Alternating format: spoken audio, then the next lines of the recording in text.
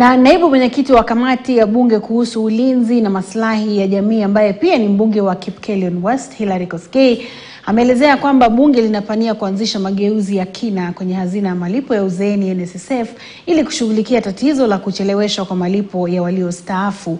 Wakati huo kiongozi wa wengi kwenye bunge la Seneti Aaron Cheruiyot amesema tayari mswada umeandaliwa kubuni mpango maalum wa pensheni au kipenda malipo ya uzeeni ya wabunge baada ya hatua sawa kwa wahudumu wa mahakama.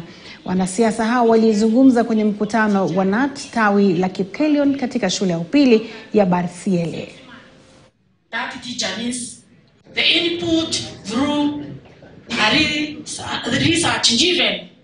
NSSF for many years has had trust deficit because of delayed payments on pension. We are telling NSSF and we are helping them to invest in technology that can tie your pension with your retirement dates. So that 1 year down to your retirement, you receive a message telling you that you are retiring on 7th June and your due is this.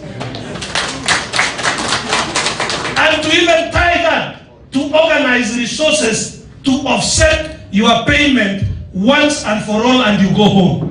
Us as Parliament, we have a bill that is on the floor of the House that is equally removing us as parliamentarians from being under the pension scheme of the national government. We want to run it internally, sisi kama bunge, Parliament, so that the day I will no longer be an MP, I'll just go to Parliament and I'll be speaking to people who know what was my contribution during my days in Parliament. Therefore, your request is timely, it is reasonable, it is justified when you say, as KNU team, that you want to have your pension scheme managed by your employer, who understands you, who's the one that has been managing you, na mumeelewana kuna vile mmefikiana. Naye mbunge wa Westlands Timo Nyonyi anatarajiwa kuzindua basi